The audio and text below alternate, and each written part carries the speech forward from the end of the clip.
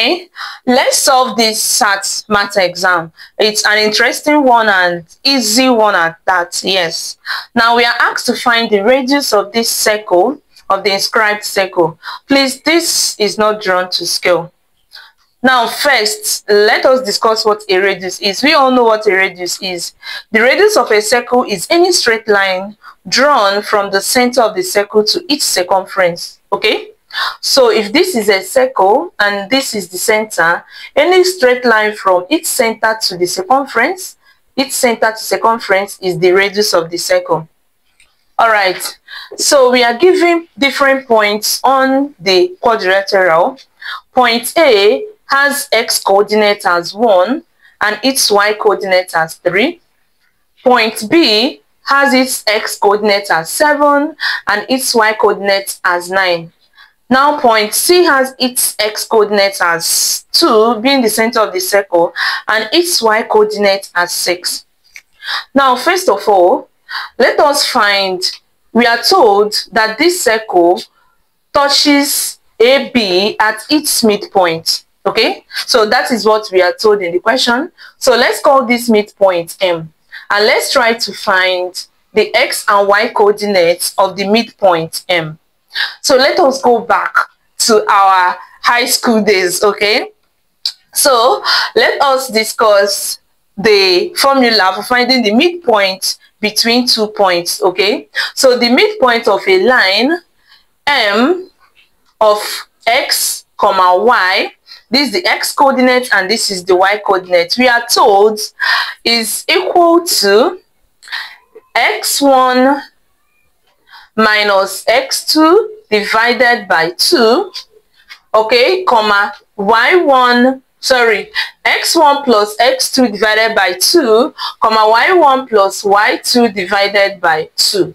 All right, so that is the x and the y coordinates of the midpoint of A and B, whereby we can decide to name this as 1 as x1 and 3 as y1. So this means that this is x2, that is 7 is x2 and 9 is y2. Now if we substitute, we have that the midpoint, that is x, y, the coordinates of the midpoint will be equal to x1 is 1, so we have 1, and x2 is 7.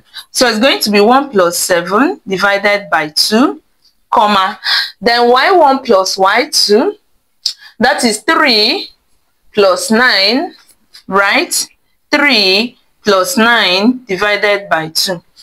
So we have m x, y is equal to 1 plus 7 will give us 8 divided by 2. 3 plus 9 will give us 12 divided by 2. So the midpoint, the coordinates of the midpoint will be equal to 4, 6, right? Yeah, so let's replace this with 4, 6. Okay, if this is the first time you are seeing this amazing face and this amazing channel, please click the subscription button now, okay? Please click the subscription button, turn on the notification bell, because I wouldn't like to miss you in my next video. All right, give us a thumbs up if you are actually enjoying this video. If you're a returning viewer and a returning subscriber, thank you so much. I appreciate your support, okay? Now always tune in at your convenience. There must be something new for you to watch by the grace of God. Thank you so much. I appreciate you. Now we have found the midpoint of AB. All right. Now, what else do we need to find? We are told to find the radius. And remember that radius is any straight line from the center of the circle to any part of the circumference of the circle. So if I decide to draw my straight line from here, being the center, to this point, this is my radius R. Now, how do I get the length?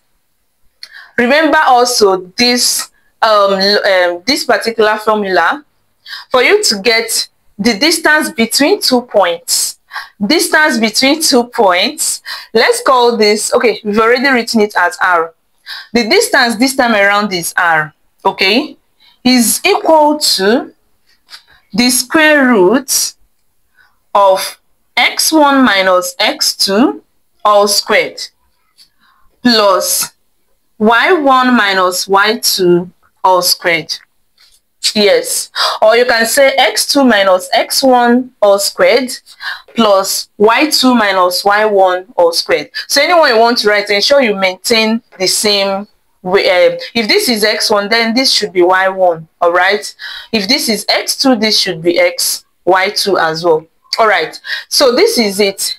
Now let us call this x1 and y1, okay, and call this x2 y2. I'm talking of the line MC, okay, the length now. Now r being the radius of the line, okay, being the r is the radius of the circle and equal to the distance between M and C.